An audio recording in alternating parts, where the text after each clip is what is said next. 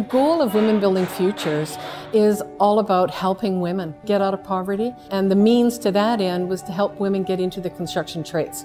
Canadian women working full-time earn on average somewhere around $34,000 a year. So what that means is we've got over half of our working population working poor. So they can come here, live with us, be safe and secure, get the training they need, and then go to work. I think the key reason that drew me to this problem was that I was that problem at one time in my life. I was that kid. I grew up in circumstances of poverty with a single parent. Being on welfare made me feel scared, hopeless, worried, and stressed all the time.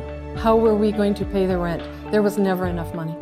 I did the best I could, so I started doing things that would make me money. I started selling dope, actually. I thought I was doing really well on that career path until one day I realized that this might not end up so good for me, and I decided to go somewhere else. So I started driving truck.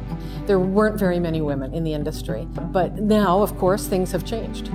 When we first started, it was really tough going. I wish I could say I was the brightest woman I know. I'm far from that, actually, but I'm a hard worker. I could see that opportunity ahead.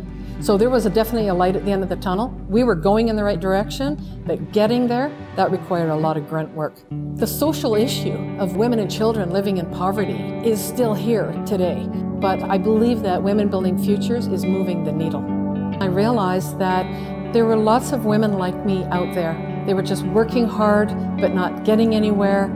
And there was a real opportunity for them to do something completely different that would also change their lives. I started the endowment fund because I was really looking for a way to say thank you to all the people that helped get that wheel of Women Building Futures going. $100,000 was a lot of money for me. That eats into my retirement for sure. But it makes me feel really, really good. Even, little people like me, nobodies, we can make a huge, long-lasting impact. That makes my heart sing.